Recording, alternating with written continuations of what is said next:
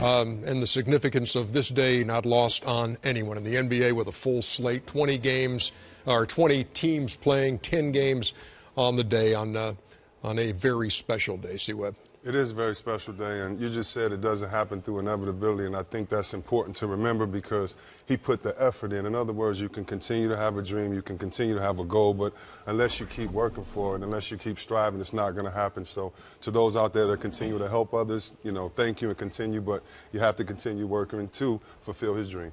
And I want to thank the NBA for making this a big deal.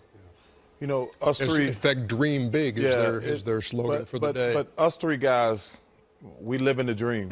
We're living the dream. We've been so fortunate and blessed. If we would have been born at a different time, our lives would be totally different. Our lives would be totally different if we were much older.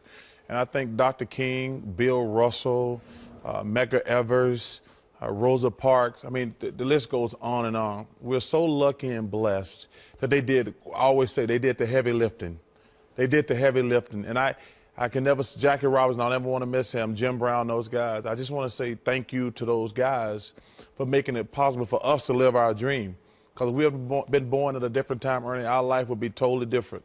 And to add on what Chuck says, I just love what he stood for. He stood for peace, he stood for tranquility, he stood for family. A lot of his speech has been made into quotes. He's a very, very quotacious individual. One of my favorite quotes is, if you can't fly, then run.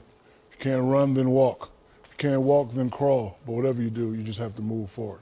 And I also like to thank all the people that, Chuck said, and it's a great day. Kudos to the NBA, and thank you, Dr. King.